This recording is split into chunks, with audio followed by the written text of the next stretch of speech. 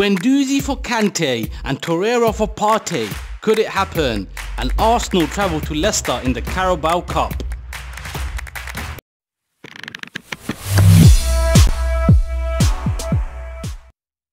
Hi and welcome to Stay Gooned. I hope you're all doing well and keeping safe. This is the Red and Whiteboard Show, bringing you Arsenal and football news and views. Tomorrow evening, Arsenal take on Leicester City in the third round of the Carabao Cup. It promises to be an exciting clash with both sides having made good starts to the new campaign. There will likely be changes made though, so I wanted to do a predicted X-side for the game. Before I get into that though, let's round up all the latest Arsenal transfer news and rumours. If you're new here, make sure to hit that subscribe button and get the bell on. Right then, Runarsson has completed his move to Arsenal as was widely expected. Formerly of French side Dijon, the 25-year-old Icelandic keeper has signed a 4-year deal in what looks to have been a fairly straightforward switch. The transfer fee is somewhere around the £1.6 million mark and he's been assigned the number 13 shirt. Edu revealed that Arsenal had been monitoring him for a while. Our goalkeeping coach Iñaki Pavon worked with him previously in Norway, and Edu added that he fits the profile of goalkeeper they're looking for. Arteta was also pleased with the addition, saying he wants to create healthy competition in every position. It remains to be seen if he will be good competition for Leno, having let Martinez go, who made a terrific start at Villa, saving a penalty in their 1-0 win over Sheffield United last night. Hopefully Runarsson can develop into another top keeper for us. Welcome to Arsenal, Alex Runarsson. Also in the news this week, we've been linked with a sensational swap deal involving Matteo Guendouzi and Chelsea's N'Golo Kante. That one has come from right out of the blue, if you'll excuse the pun. Guendouzi has been exiled by Arteta since the Brighton game during Project Restart, and currently there's very little to suggest he'll be brought back in. It's no secret that Arsenal are trying to offload him, but will Chelsea let go of Kante? Lampard has said he doesn't want to, with the player being linked with a move to Inter Milan also. I don't know how much truth there is in this swap deal. I find it hard to believe, but we have signed a few of their players over the years and have previous swap deal history also. I don't know how to feel about this one. Kante is a good player, but I really want Partey. Let me know down below your thoughts.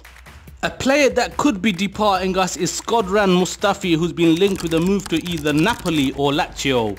Mustafi is still recovering from an injury he picked up at the back end of last season. Prior to that, he was a regular starter under Arteta. But he could be let go now. I believe he's just got a year left on his contract and we're well stocked at centre back. We certainly could do with the money also, and it's reported we'll be looking for around £13 million for him. A considerable loss on the £35 million we paid for him, but he's been with us a few years now and I think it would be good business. Another defender that could be moving on is Callum Chambers, with West Ham being linked with a loan move for him. Chambers is also currently injured but on the way back, and he's a player that has been loaned out in the past. At the start of last season he was playing really well and it looked like he might finally be able to become a regular first teamer, but changing team selections by Unai Emery and then his injury put an end to that. West Ham boss David Moyes is said to be looking for a centre-back and a right-back, two positions that Chambers can play, so they could be getting two for the price of one. Newcastle are also said to be interested, with Arsenal willing to loan him out or sell him for around £12 million. And to wrap up the transfer rumours, the second swap deal we're being linked with involves Lucas Torreira and Thomas Partey. Apparently Atletico Madrid really like Torreira and they're looking into the possibility of signing him, and with Arsenal's interest in Thomas Partey no secret, could a swap deal be on the cards? It would be an ideal outcome for cash-strapped Arsenal. Torreira is unsettled and he wants to move. Add 10 or 15 million pounds to that and the Partey could begin. But unfortunately this looks highly unlikely and has been talked down. Atletico are not willing to negotiate. Partey is rumoured to have already agreed some personal terms with Arsenal, and with less than 2 weeks of the window remaining, a late and sensational triggering of his release clause could happen. I think it would break the internet. All the links and rumours will likely continue, no doubt, but in the meantime there's games to be played and we've got one tomorrow night. Leicester host us in the Carabao Cup and it won't be easy. Both sides have made 100% starts to the Premier League campaign, but I expect there'll be weakened sides tomorrow evening. So let's get into my predicted XI. Bernd Leno will be rested, but will Runarsson go straight in? It is a possibility, but I think Matt Macy will get the nod. Gabriel and Holding have played the full 90 minutes in both our games so far, so I'm guessing they both will be rested, and as will Tierney, who had an injury scare on Saturday. Luiz needs minutes, so I predict he'll start with Kolasinac on the left centre-back role and William Saliba will come in on the right centre-back. At left wing back, I expect to see Ainsley Maitland-Niles coming back in. He didn't play on Saturday, and Hector Bellerin to be rested at right wing back with Cedric Soares coming in for him.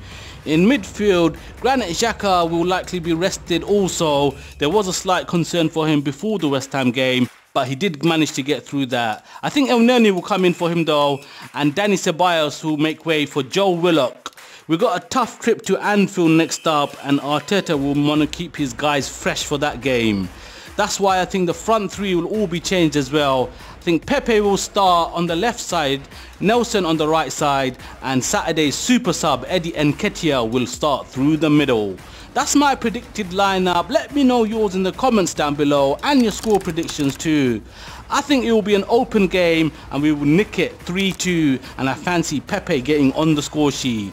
That's just about it, folks. Thanks to everyone for watching. Remember to hit that subscribe button and the thumbs up wherever you are in the world. Stay safe and stay gooned.